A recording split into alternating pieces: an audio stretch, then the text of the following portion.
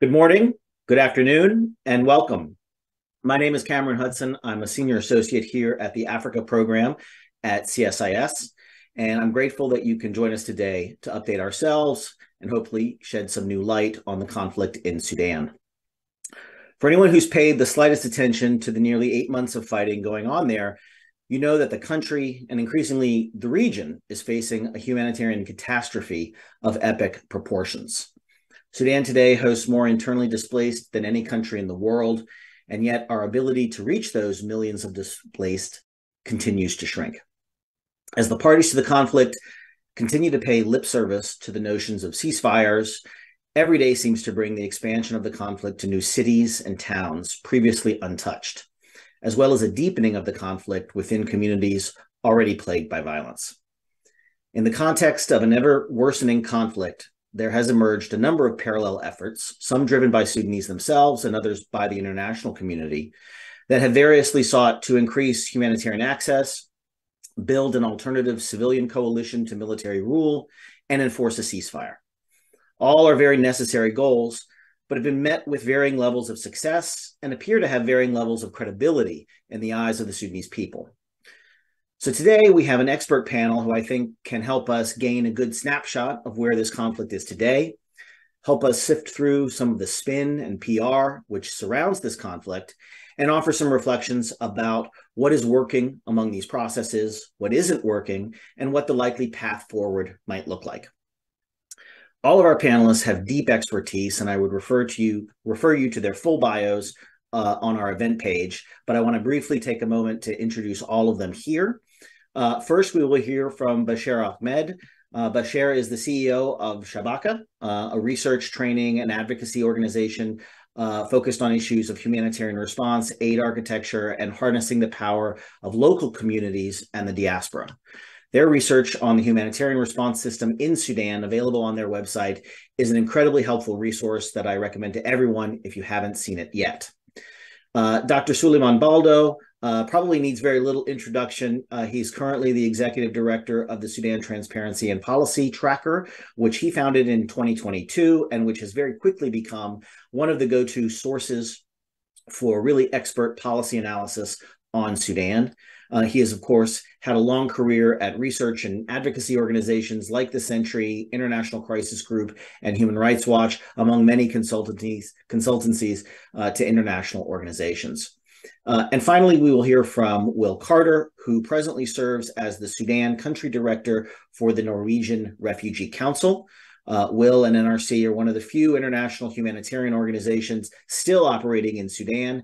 And for those of you who follow his social media presence, you will know that he is often appearing in some of the hardest hit and neediest communities in the Sudan conflict. So we really are grateful to have him here to bring his firsthand experience to this. He previously overseen NRC operations in places like Afghanistan, Syria, and Yemen. All of these individuals are my reference points for trying to understand the conflict in Sudan, and I'm so grateful to have them here to share their expertise with all of us today. I'm going to start off by giving everyone just a couple of minutes to offer some opening thoughts, and then we'll jump into a discussion amongst ourselves, and then as time permits, we'll take some audience questions towards the end. So with that, welcome everyone, and Bashar, I want to turn it over to you for just some opening remarks. Thank you.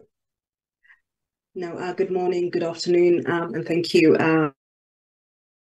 Cameron and colleagues who are here. And it's great to be here also with Suleiman and Will at this event. I think we already have the statistics. We can run through it. So let's get to kind of like the main points, the main challenges here.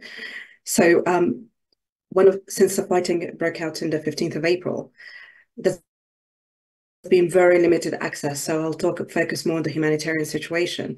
Millions have been displaced, as Cameron has mentioned. It's the largest number of internally displaced persons globally. And that's such a short period of time. And this is where you had local organizations, local groups stepping into the void. And you have the emergency response rooms as one example of that. In many ways, I think people in Sudan, but also in the diaspora, have played a key role to try to address, the various humanitarian needs and such. But in many ways, leaders, policymakers, and such have been missing in action. I think this is something that we have to be all conscious of. Sudan has dropped from the news. It doesn't need to be news, but at least policymakers in the back end, in the background, should be doing a lot more to try to ensure protection, humanitarian assistance, reaching those who are in need. The current situation, it looks dire, and it's just going to get worse. And I think it's been 8 months, and we've been talking about it and try to realize localization, but we've been talking about it. This is the emphasis, but no action. So I think enough of just kind of speaking about it and wanting to do something. I think it's now to kind of step up. It's just not acceptable to leave the situation as it is. I will leave Suleiman and Will to kind of maybe dive in a bit more about what's been happening at the different spheres. But I think what it is we need leadership. We need clarity in terms of people to step up to ensure that humanitarian assistance for those in need reaches them without any further delay. Thank you. Thanks, Bashar. Suleiman, I want to ask you. Maybe you can. Bashar touched a little bit there on the need for response and protection. I wonder if you can talk about the other effort that we've seen in Addis and other places, looking at kind of where the civilians are, the Sudanese civilians themselves, and trying to put together an alternative to some of the leadership vacuums that Bashar just touched on. Thank you. What we are witnessing is that the war is taking a life of its own and morphing into a multiple-layered complex conflict formation involving multiple drivers, spilling over in neighboring countries and threatening regional stability. In country, on one side, we have the rapid support forces pushing ahead with the assertion of its control over Western Sudan by taking control of the 5 states of Darfur and now moving on into Kordofan. The de facto government of the day out of Port Sudan is content to basically have its authority over half of the 18 federal states of the country. And a situation is created on the ground of a division between 2 areas controlled nominally, I would say, both by the Burhan junta and on the other side by the rapid support forces, questionable, on the word control. So in this situation where the war seems to be expanding, it seems to be feeding on itself, civilians have not been idle. They tried to affirm their agency. We have seen them meeting in Cairo, for instance, recently in a conference that brought the frontline interveners on the humanitarian crisis on the ground, the emergency rooms, the professional associations of health professions and workers, unions of doctors and nurses and so on, to discuss their experience and the difficulties they are encountering in dialogue with international humanitarian agencies.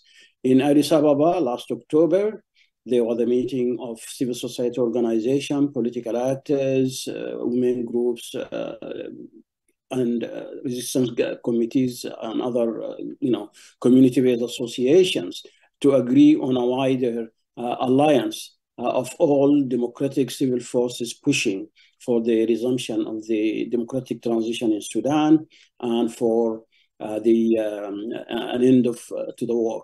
And that alliance, the coordination of the civil democratic forces for ending the war and restoring democracy, has issued last couple of days a proposal for a roadmap to end the war and to restore democracy in Sudan. It basically emphasizes the Jeddah platform, the facilitator, the US, Saudi Arabia, and now IGAD, African Union, joining forces with them as the platform of preference to consolidate contributions of neighboring countries and other international actors to push for a peace.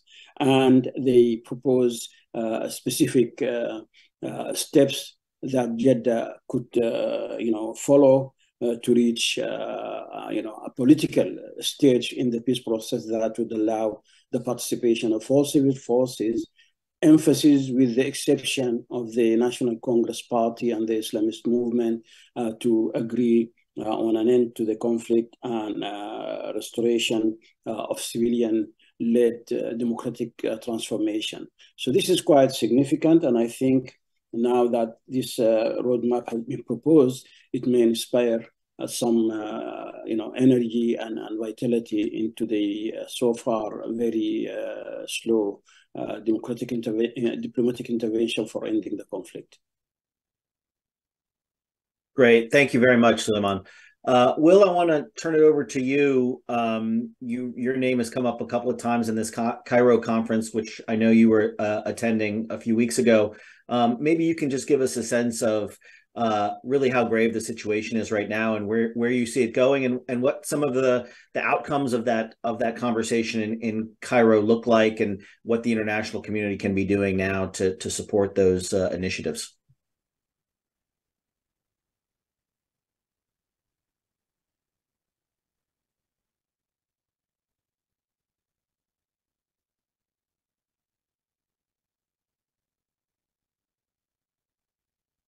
I think you are mute, Will.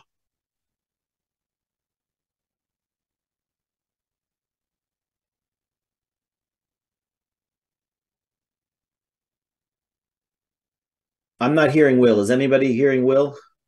Nope.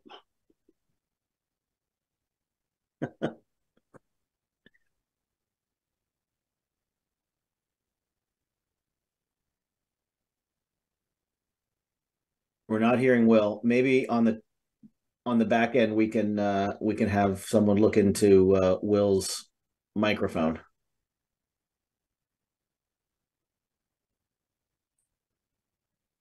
Apologies. Well, while we sort out Will, Suleiman, why don't I turn back to you and Bashar. One of the things that was referenced at the beginning by Bashar was this idea of protection of civilians, and this is something that has struck me. Sorry, Will, are you back with us? I'm not.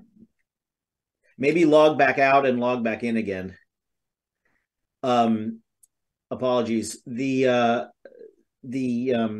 idea of civilian protection feels like it has been not a part of at least the public conversation that's been going on. We talk about aid access, but even there, we're not talking about the kinds of robust mechanisms that you hear talked about in other conflicts. And I think it stands in stark contrast to some of the conversations we've been hearing around Gaza and the like with respect to pauses and humanitarian corridors, and frankly, things that were used in Darfur 15 years ago.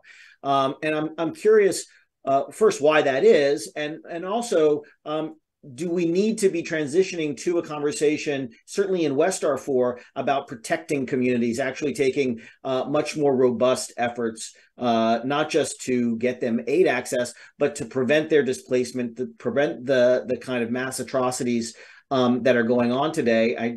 I was part of this whole process that grew out of the Darfur movement to create a program on mass atrocity prevention. And we're seeing that playbook kind of sit on the shelf right now in Sudan, not being employed or even discussed in any kind of serious way. And I'm curious, both of you, why we think that might be the case. I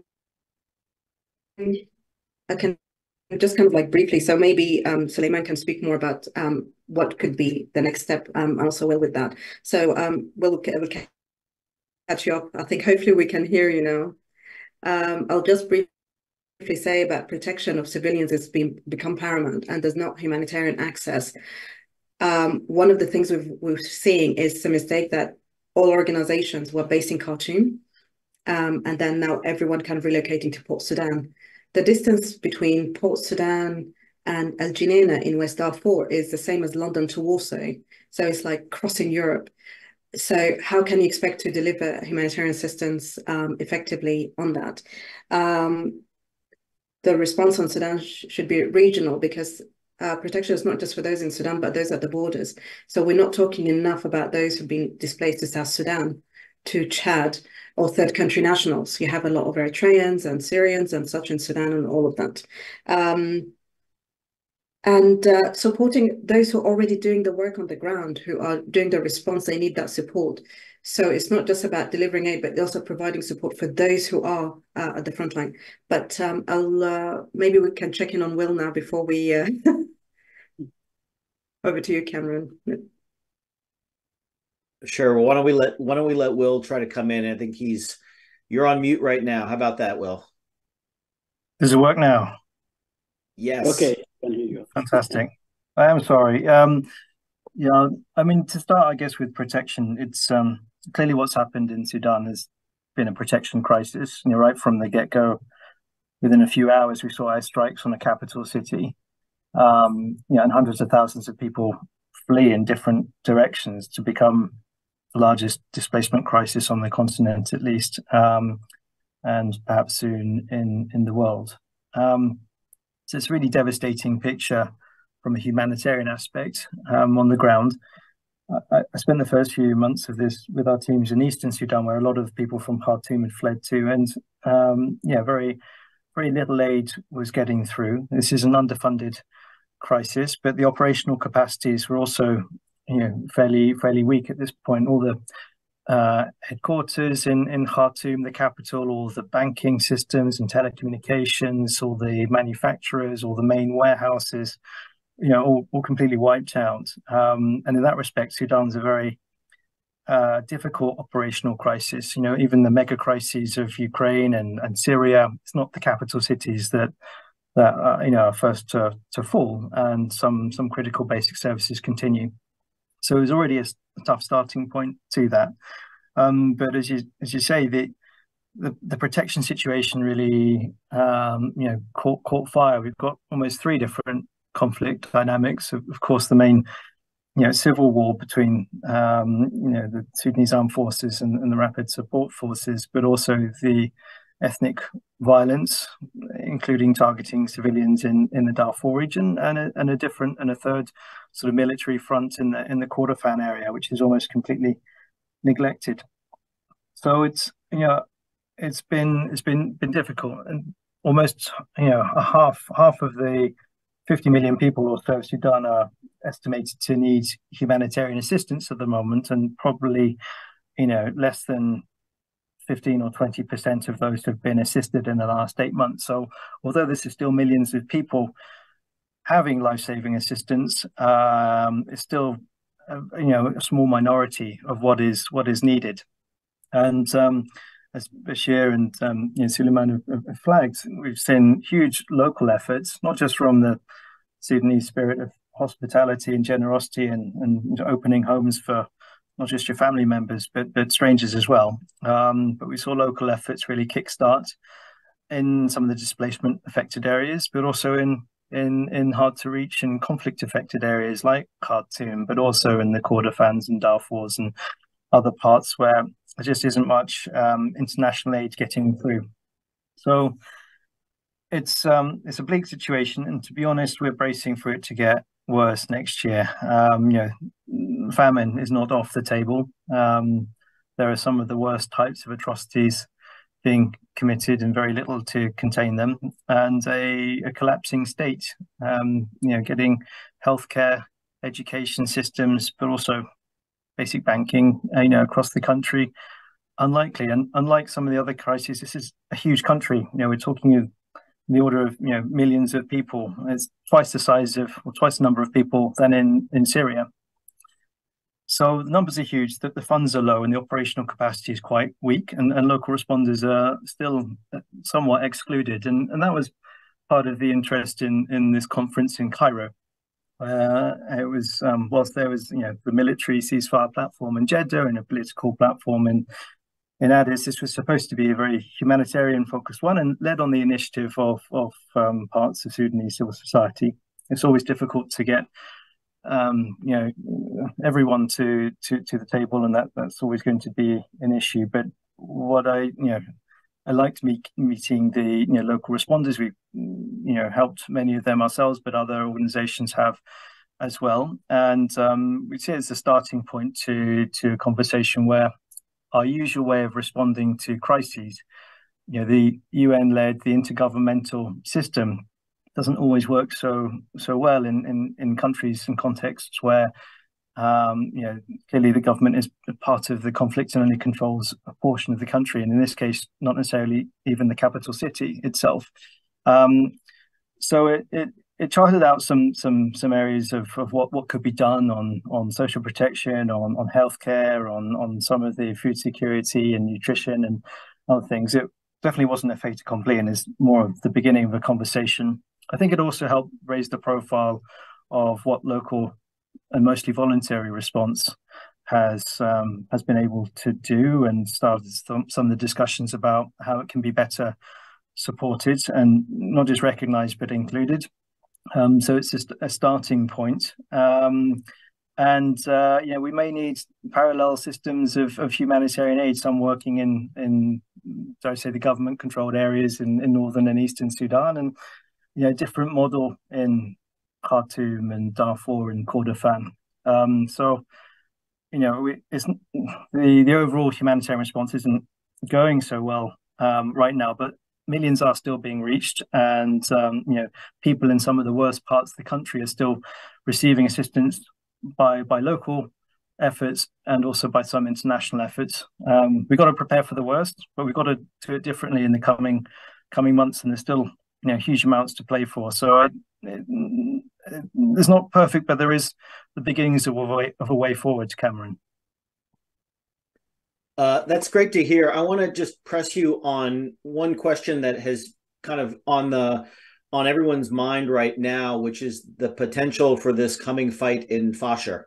We're seeing armed factions coming back into to Fasher right now. And I think everyone is sort of bracing for the worst, to see this capital, like the other capitals in Darfur, contested, but that this one might draw in more armed actors, might draw in more tribal communities, and really begin to change the nature or exacerbate the nature of some of the ethnic violence that we've seen. What would be the likely humanitarian fallout? Is the community poised to be able to respond to the fall of Al Fasher? And if it were to fall, and we were to see the RSF really kind of complete or consolidate its total control over this region, what is the conversation like with them about humanitarian access, or is there a conversation with them about humanitarian access? Thanks. Yeah. So, as you say, it's perhaps one of the last parts of Darfur to not have been seized or surrendered or whichever in the last few weeks, and it will risk an even more gruesome outcome in this conflict. Already, there is very minor humanitarian work. There is, there's still trucks and convoys. We've still got offices opened in parts of Darfur. But the reality is most bases are closed. There isn't a strong pipeline, so already it's there's not much of a response to the huge scale and urgency of what is currently happening in Darfur, regardless of what may or may not happen in the other city of Al Fasher in North Darfur. So I'm not optimistic for a sort of save the day rally or approach to what is happening, and if anything, it's going to become much more complicated. We're going to have a very much more fragmented picture of who controls where and how we can get aid, from different areas across multiple lines of control. So it will become very, very messy operationally, let alone the violence and some of the civilian protection requirements that seem to have been forgotten in the last few years. So it doesn't augur well, unfortunately, and really should be ringing much more alarm bells in more senior officers than it is at the moment. In terms of access, well, I mean, we face, the international community still faces huge bureaucratic and administrative impediments coming in from Sudanese armed forces controlled parts of eastern Sudan. We still don't get all of our visas issued. There are still issues with using multiple border crossings for humanitarian supplies, getting things across frontlines. You saw some of the medical NGOs release statements that they couldn't get sort of basic maternal health supplies into Khartoum. So it's not easy to work from the eastern side. There is a pipeline set up from Chad. The UN still has some bases in eastern Chad. They're doing day missions there. So aid is flowing. We don't have the same bureaucratic issues in Darfur, but clearly a much more logistically and operationally difficult area as it stands. Thanks. Suleiman, I want to return to your opening remarks and again just get a little better sense from you of how the sort of coalescing civilian groups that met in Addis and that have come forward with this sort of charter for resolving the war. Can you explain to us a little bit more how those civilians largely outside the country are connecting back to civilian demands from inside the country? And do you see any concerns or problems? Because you see on certainly Sudanese social media the sense that there may be a disconnect between the civilian leaders and those who have claimed the mantle of leadership among the civilians to the people on the ground in the country. And so how do we bridge that gap, or is there a gap, a credibility gap that you see, and what more needs to be done? Because again, going back to 2018, the sort of the reference point of the revolution, the strength of that whole process was this unity among Sudanese across political divide, economic divide, social and professional divides. And the war has really exacerbated many of those divides that we see and that the Bashir government for so long preyed upon to keep the population divided. We've in some ways returned to that division. And so I'm just curious how you see the civilian leadership outside the country really trying to build unity and credibility with the people who remain trapped in Sudan. There are two levels of interventions, Cameron. With regard to practical, operational facilitation of the efforts of the civil society organizations and grassroots groups intervening in the humanitarian response on the ground.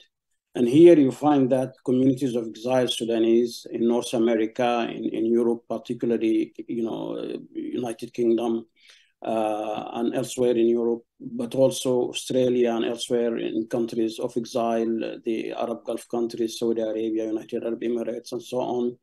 There has been a sort of financial mobilization with groups or individuals maximizing their remittances, transfers to populations that are exiled within the country or to those who fled to neighboring countries such as Europe and so on.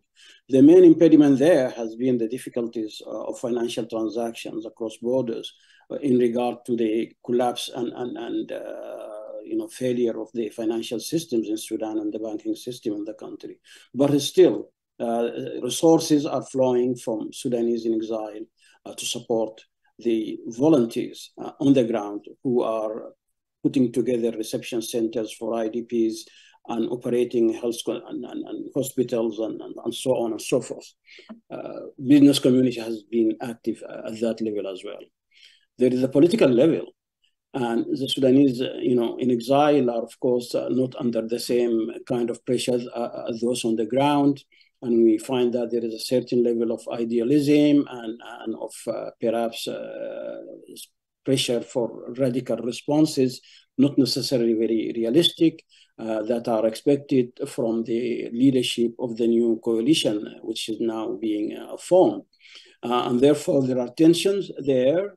But still, despite all the tensions, all the challenges, I see that the coordination of civil democratic forces for ending the war and restoring democracy is slowly but certainly making progress and contributing, such as this roadmap for ending the war and for restoring a civilian-led democratic transition. One key step in the proposed roadmap is for the Jeddah process to enforce the humanitarian cessation of hostilities. And the roadmap calls for cooperation of civilian actors with the belligerents, acknowledging realistically that they should have a role in facilitating the convoys of relief supplies and getting supplies to it that are most needed, in this very dire situation. So that's what's happening now on the civilian front at this level.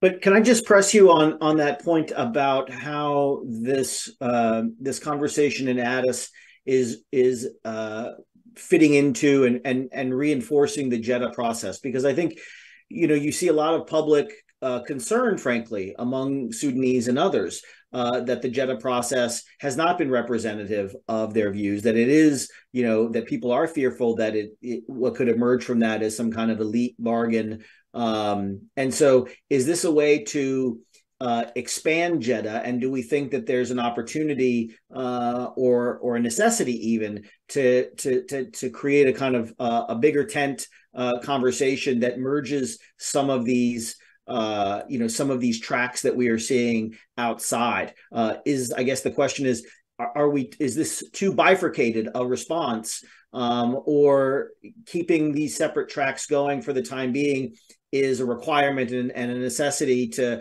kind of grow them, and then we can think down the road about how they all merge together?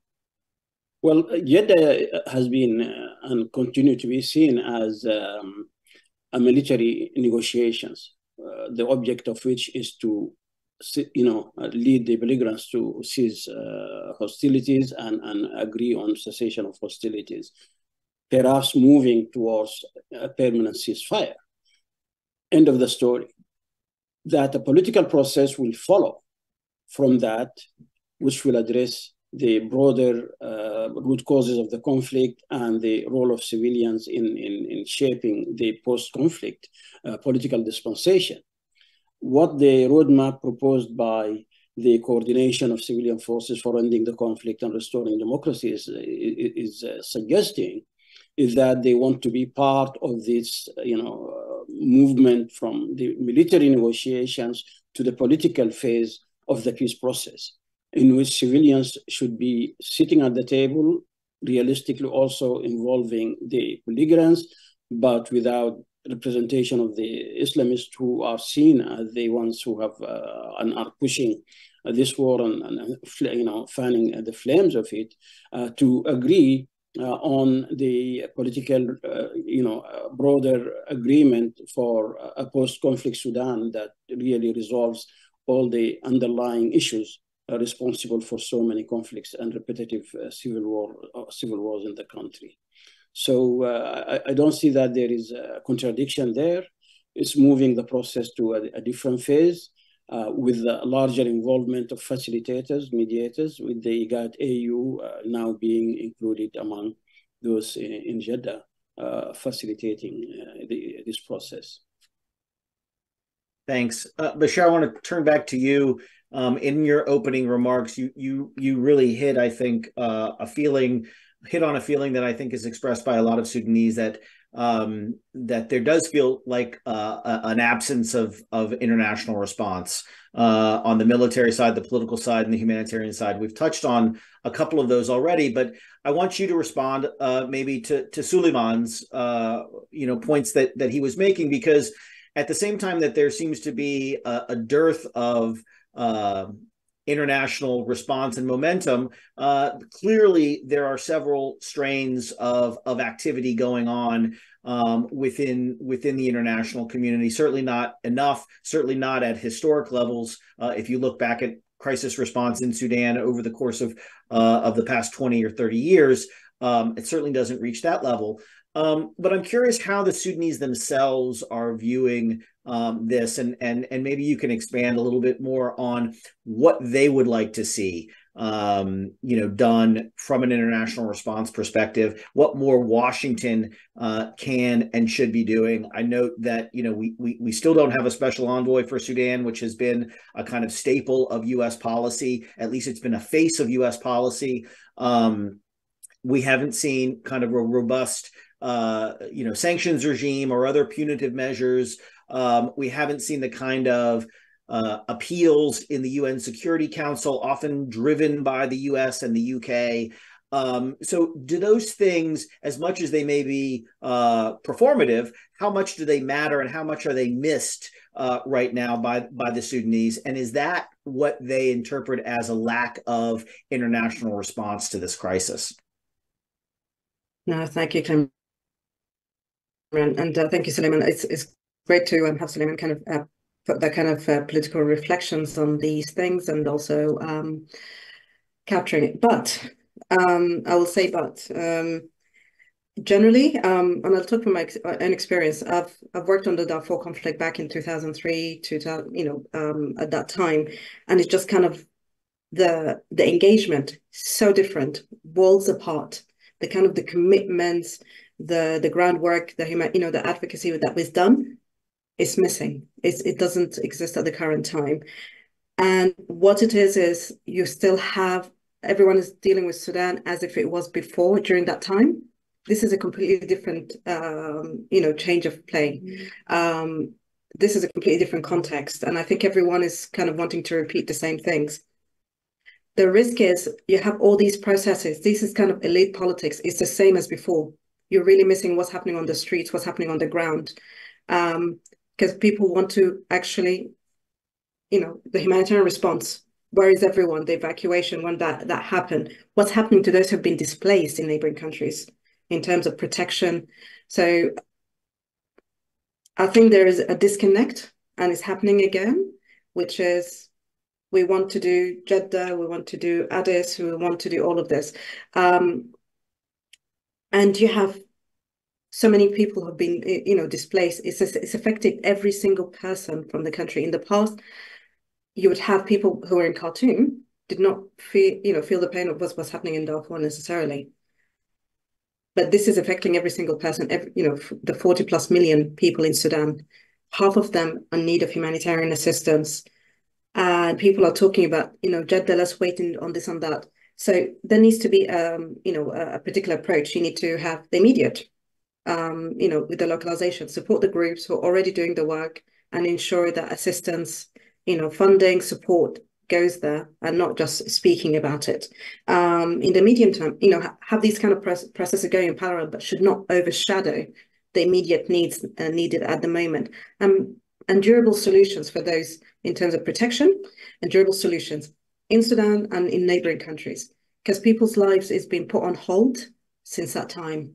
A whole country is being held hostage to, breaking down of infrastructure, no health facilities, nothing. So, and I think it's sometimes when you're kind of far away from it, it's very difficult to kind of envisage that. But it's just not kind of acceptable anymore to kind of talk about, we want to support, we don't know how. There are pathway. We have done a lot of work. For example, we're going to be publishing it tomorrow. We've done massive mappings on different elements across the country, one of which about the emergency response rooms, 29 of these, who are doing phenomenal work. But what the kind of responses came from them, none of them have talked about political, or that first thing they needed was, medical equipment, or, specific training on that. So I think you also kind of need to listen to the realities on the ground, and not just be stuck in elite politics. Thanks for that. Will, I want to connect something you said earlier with what we just heard from Bashar about the response in Darfur. Sometimes in Washington, you hear an argument made, which is, that our approach to this conflict should be kind of linear, that we get to a ceasefire, we get security talks and military talks, and that will enable humanitarian access, right? That will, if we can solve the problem at the elite level, at the capital level, then all of these other kind of conflicts throughout the country and all of the other humanitarian access and ethnic violence, that'll be resolved if we can get a kind of global deal at the center. And you hear that a lot actually in other conflict areas as well. And I think that Darfur, as you mentioned, has begun to take on some very unique characteristics of violence. Those characteristics we have seen before. I'd like to just go back to you a little bit more on why I think it's critical that we treat Darfur differently in some respects in terms of access and humanitarian care. You talked about these kind of differing conflicts in and around Sudan. What are some specific things? I guess maybe first of all, do you think that we really need a political deal at an international level or national level in order to address the needs in Darfur? Can we be doing these things simultaneously, or should we be doing these things simultaneously? And if so, what are the 2 or 3 things that you think would really make a difference right now in Darfur that are critical to either protecting people or gaining access to communities that don't have it right now? I think it's we absolutely do not need a global political deal to do better for people in Darfur right now. Obviously, it's helpful. Obviously, it's better in the grand scheme of things. But no, I mean, we sort of mapped out some of the scenarios, and even if there is a ceasefire deal, which we hope for, but even then, it doesn't necessarily stop the fires in Darfur. They're still quite likely to continue for many months at the moment. There's not much stopping power to what's already been unleashed or triggered there.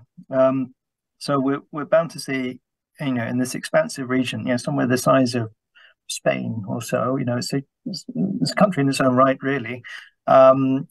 Many different atrocities, battles. There's already an issue of the food supply, of water, healthcare, basic services as well, and unlikely that any of this will be resolved. So it's going to get worse. We're kind of dealing on the horizon with a looming famine there, wrapped in mass atrocities, amidst the context of a failing state. It's really a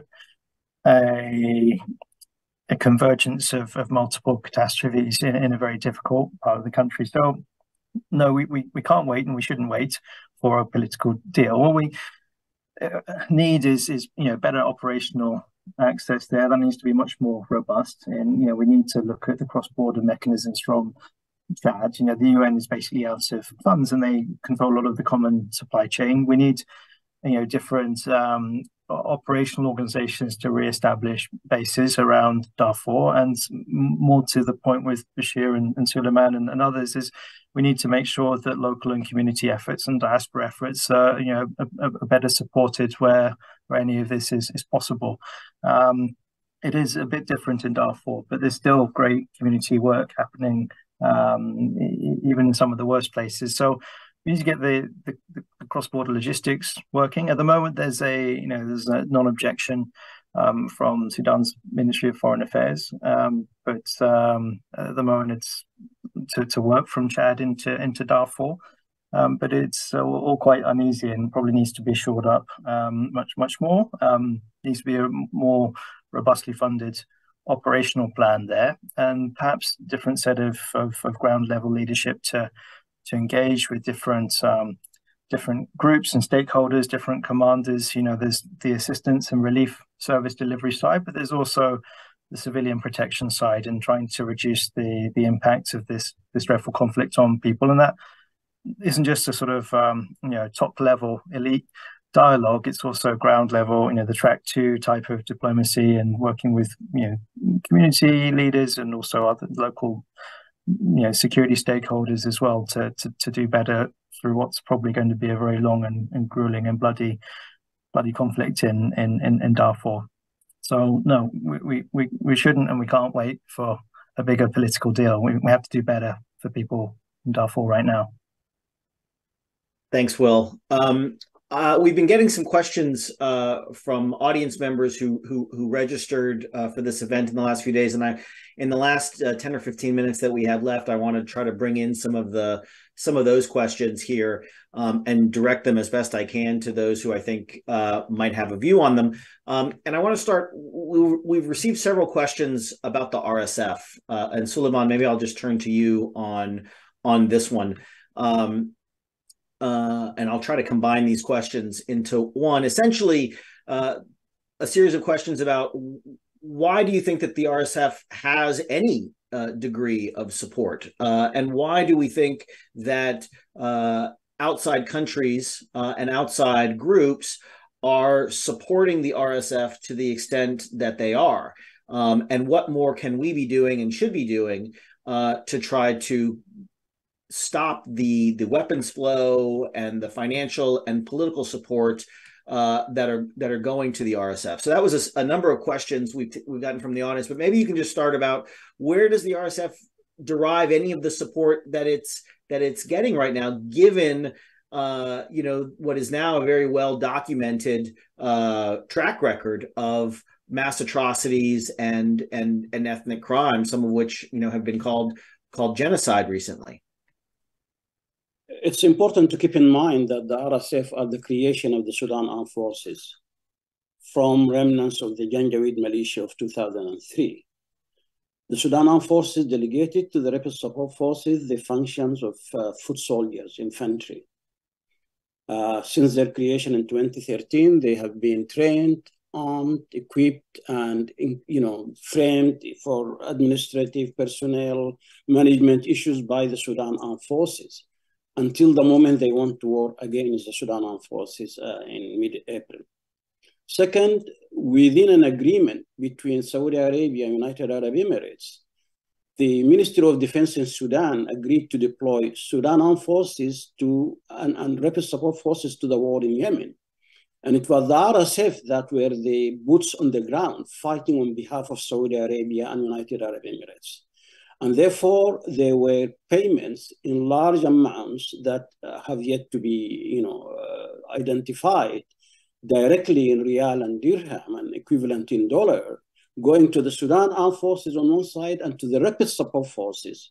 This was a major source of attraction for young people from Darfur, from all extractions, because if you go to the Rapid Support Forces, you have a better pay. You could be deployed to the war in Yemen, come back and get a one-time payment of $10,000 to $15,000.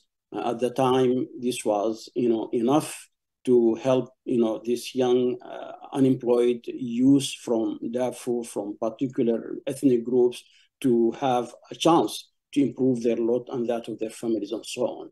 So a major source of support for the RSF is that it pays better than Sudan Armed Forces, that it also controls apart from this war chest that was built because of payments from United Arab Emirates in particular and in Saudi Arabia, the Rapid Support Forces commanders developed an entire financial empire, employed people, paid them, used the Rapid Support Forces and their own personal private businesses into a way of circulating public funds received from the government of Sudan to grow the wealth of the commanders. The force has all the trappings of a modern army, but in reality, it remained schizophrenic in the sense that it is also a tribal militia. And since this war started, the militia side of it has prevailed, and therefore a major strain of support is coming from ethnic mobilization. From within Sudan, by particular clans of Arab origins in northern Darfur and elsewhere in the country, but also from neighboring countries in the Sahel region, where some of these groups are within the local population textures.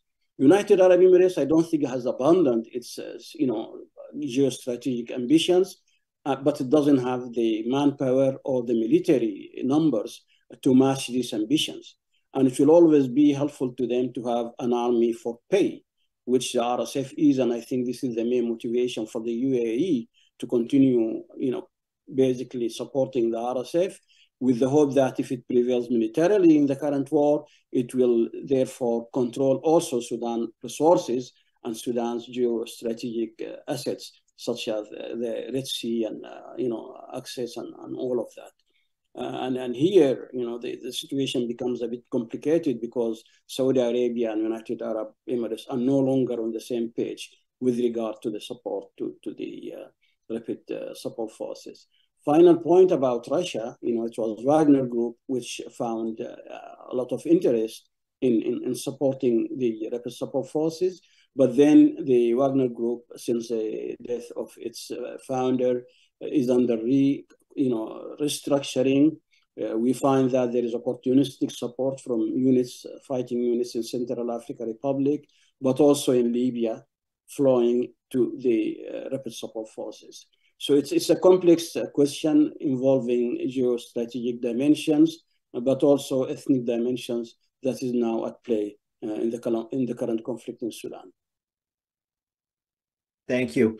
Will, we've gotten a question about the humanitarian aid and who's providing the aid that is coming in. Who are the largest donors for that aid? And a question with respect to are you able to use the airports in Darfur to deliver aid? And I think that there's a sort of subsequent question which I would add on to that, which is, you see in military circles a debate about whether or not the SAF should disable airports in Darfur because the RSF may well be using them to import weapons. And so while one side might be using those to benefit themselves, if they were to be destroyed, it would seem that there would be a real effect on the humanitarian response.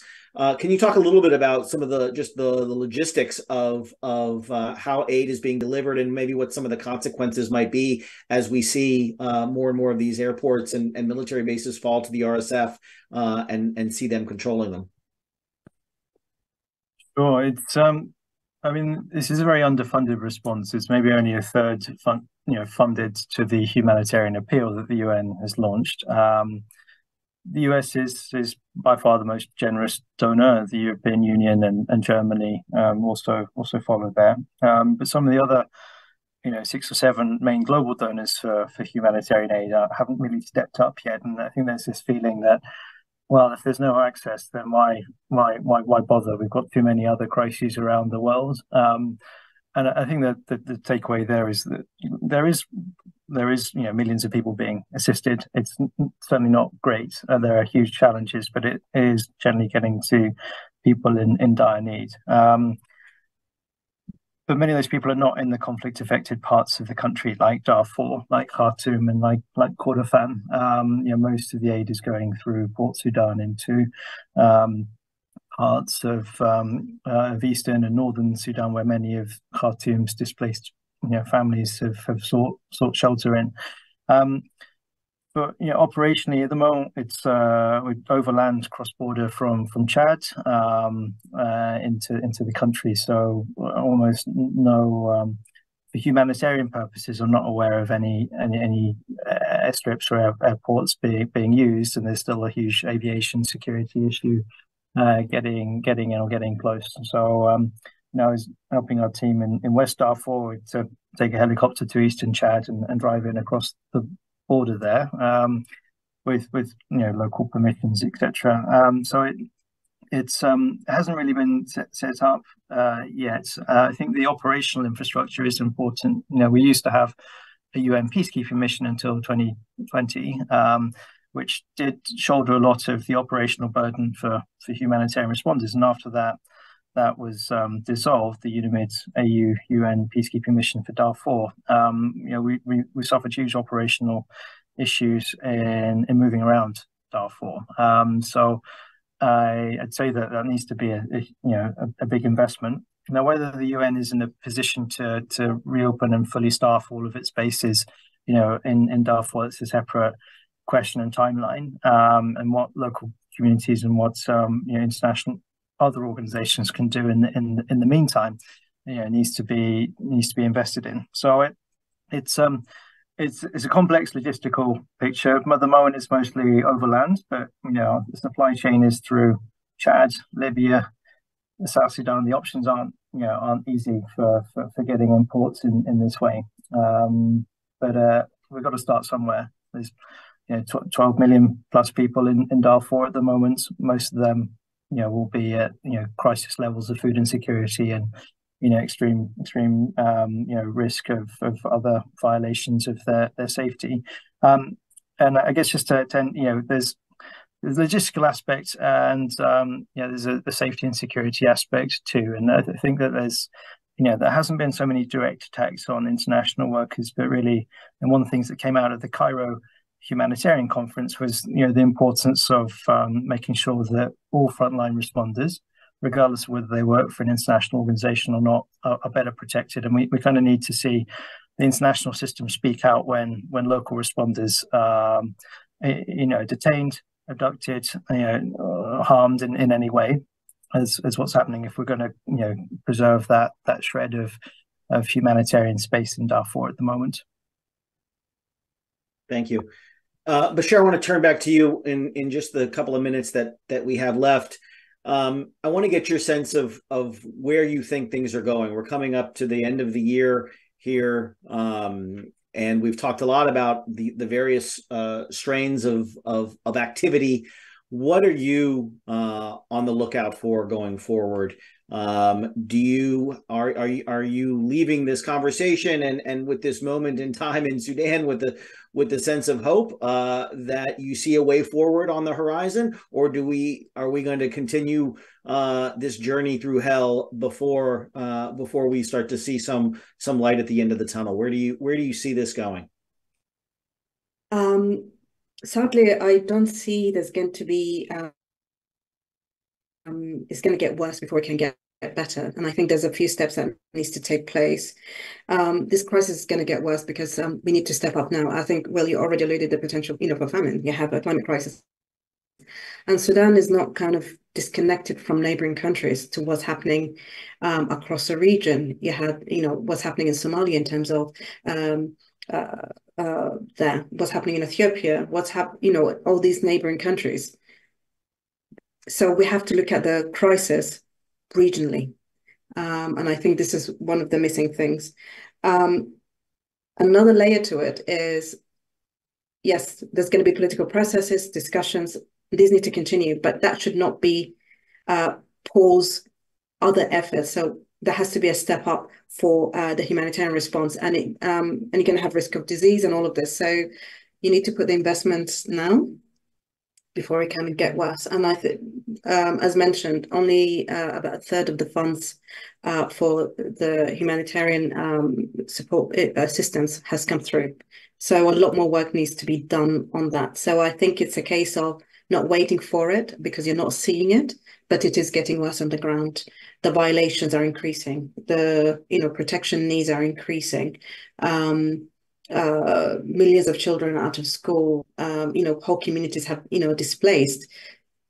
So if you haven't had the opportunity to do something, I think this will be the time to do that.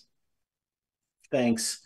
Suleiman, I want to leave you with the last word. Similar question about where you see this going, especially in the context of, we've seen some RSF statements recently suggesting that they intend to drive on Port Sudan, to drive on areas east of the Nile. Many of those areas, Madani and other places, have seen a lot of internally displaced flee to. We've seen, a lot of the growing areas, business areas continue to function in those areas.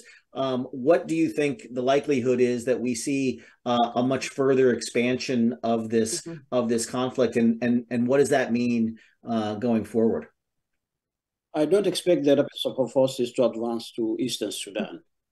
I see the next movement to be the consolidation of full control over the 5 states of Darfur and moving on North Kordofan and West Kordofan. And there is already some movement towards Mujlat and Baba Nusa.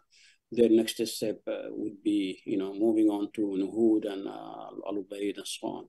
South Kordofan would be quite challenging for the rapid support the RSF expansion because of the presence of forces of the Sudan Liberation Movement and army of Abdulaziz al-Hilo, who at the beginning of the war expanded the presence of his army into previously held government areas. And therefore, the next target would be control over North and West Kordofan and moving on to White Nile state to be consolidating the control over the south of Khartoum, the area south of Khartoum. Quite a stretch to then venture into a campaign, an offensive into Eastern Sudan. With regard to the situation in Al-Fashir, I don't expect that there will be a full-fledged offensive by the rapid support forces. What they are working on now is to neutralize forces of the Darfur armed movements by telling them, okay, let us jointly work on civilian protection. Let us jointly work on, securing humanitarian convoys coming from Kosti and from Port Sudan through Kosti, and this way avoid, a full confrontation with the army and the Darfur movement. And they are working on this in conjunction with the local front commanders of the Darfur movements. I think this is going to be the trend for the coming period. Otherwise, if there is a full offensive, then the humanitarian situation would be disastrous. More people will be flowing into Chad. There is already 500,000 Sudanese refugees, mostly from West Darfur in Chad. An entire population uprooted and are now in the camps of UNHCR and, not just Adre, but beyond.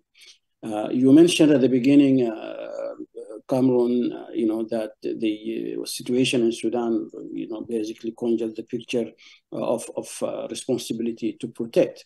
Sadly, we cannot count on the United Nations Security Council today to take any movement in that direction of humanitarian intervention in the sense of a robust, peace enforcement mission to protect civilians under imminent danger of atrocity crimes and decimation, as has happened in West Darfur. Why? Because Security Council of today, as we speak now, is dismantling a political mission put in place to support Sudan's transition and the establishment of lasting peace and democratic transition in the country. And by that I mean UNITAMS, which the government of Burhan has requested the termination of, and that given the politics of the Security Council, we can expect that Russia and China in particular will veto any motion to extend the current mandate of UNITAMS, making it more difficult for the UN to continue the role it is playing today in coordinating humanitarian intervention and supporting peace endeavors by the Jeddah process, the AU and the IGAD. Therefore, the international environment is a problem, and it's not part of the response at the level of the Security Council, at least. Thanks. Thank you, Suleiman. We've come up at the end of our time for this conversation. I want to thank you all for bringing your expertise to this conversation, helping us understand a little bit about where we are today and what might be ahead for Sudan. I just want to thank you for the work that you continue to do. Recommend to all of our guests joining online to track them, follow Will's reports from the front lines, Bashir's report on the emergency response rooms you can find on her website, but also at sudanccu.org.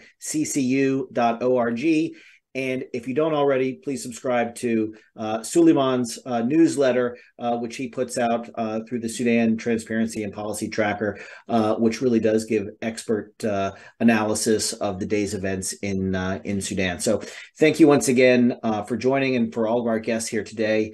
I appreciate your insights and look forward to continuing this conversation with everyone. Thank you.